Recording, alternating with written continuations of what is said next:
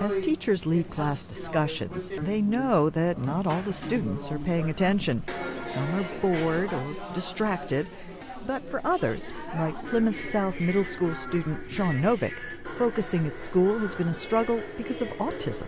When I was little and started elementary school, I was not a big fan of learning. I did not like school at all. And then when I became part of this, I became the exact opposite. This is new technology from a Boston-based startup called BrainPower, which helps teachers keep students engaged, especially if they're struggling due to a learning disability. Novick uses Google Glass in the classroom.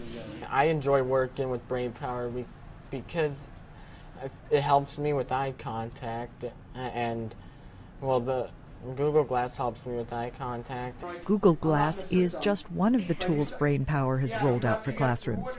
Another new technology is called Learning Eye, which uses Amazon's Deep Lens camera placed in front of the class. BrainPower CEO Ned Sahin says the camera is connected to a computer running machine learning algorithms. The artificial intelligence detects things like when students are paying attention to the teacher, when they're looking down and texting, and when they're looking at each other and maybe being distracted. Teacher Jonathan Hall says the technology is like having another set of eyes in the classroom. As a teacher, typically I'm in a class just by myself.